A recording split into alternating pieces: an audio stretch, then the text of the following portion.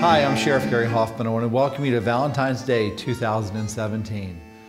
All of my viewers know that on Queen Anne's County's Most Wanted, Valentine's Day is one of the most special times a year.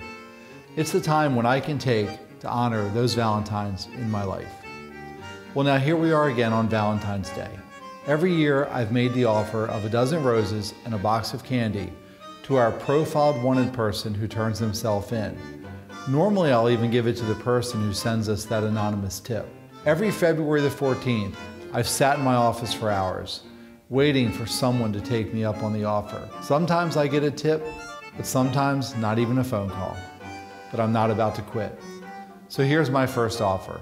Nothing says Happy Valentine's Day like failing to appear for court in a divorce proceeding. Shannon Lee Boardley of Chester, you have an active body attachment since you failed to appear in the circuit court as directed. The judge would love to see you about your non-support case. For the people who don't know, Shannon Boardley is 48 years old, 6 foot, 210 pounds, and has worked as a concrete finisher. Shannon, please take the time to come on in and see me on Valentine's Day. I'll give you the flowers and the candy so you can give that to your child's mother. Save the cash and pay your child support. Love hurts.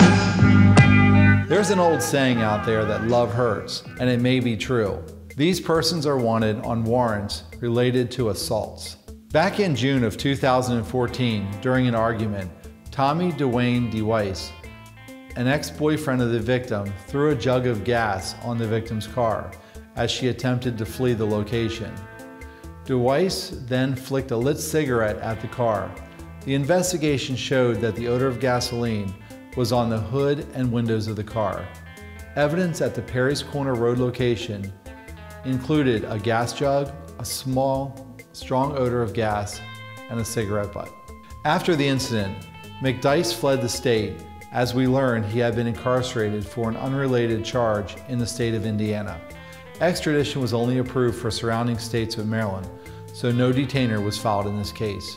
In January, we received information from the Vine, the Victim Information and Notification Every Day, that McDyess had been released from the Tippecanoe County Jail in Lafayette, Indiana.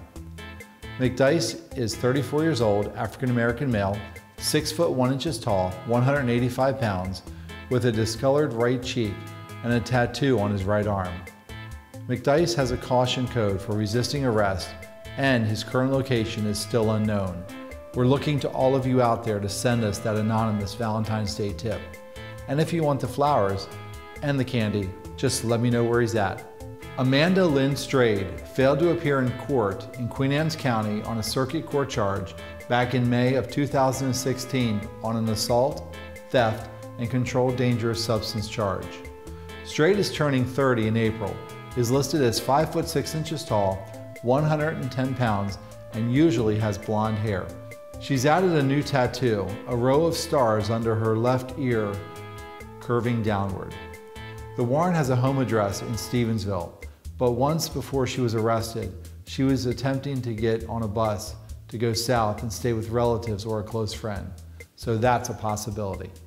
Not that I advocate this, but there's a recent country song titled Drunk on Your Love. Drunk on your love. Maybe that's the reason these Valentines were caught on DWI charges. Michael Clay Shumate of Bear, Delaware is wanted for a violation of probation on his 2015 driving while intoxicated charge. Shumate is 42 with gray hair and brown eyes.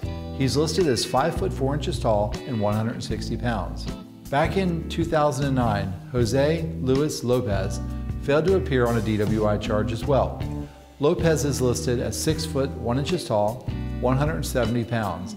Anne Arundel County attempted to serve the warrant, but advised he had left with no forwarding address. This is one person we want to get their Valentine's Day letter. Samuel Robertson Leonard, 37, whose last known address was on Tunis Mills Road outside of Easton. Leonard is 6 foot 1 inches tall, 160 pounds, and has a tribal tattoo on his right arm. He's likely working somewhere in the seafood business. Before we take and close out this year's Valentine's Day Most Wanted, I've often been asked What happens to the candy and the flowers if no one turns themselves in? The answer is, I take them to my #1 fan, my 99-year-old grandmother, me mom, over in Annapolis.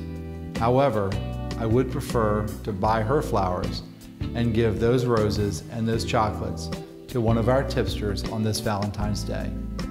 Have a happy Valentine's Day from the Queen Anne's County Office of the Sheriff, the staff at QACTV, the Queen Anne's County Commissioners, but most importantly, you, the viewers of our Most Wanted show. Without your tips, Queen Anne's County's Most Wanted would not be a success.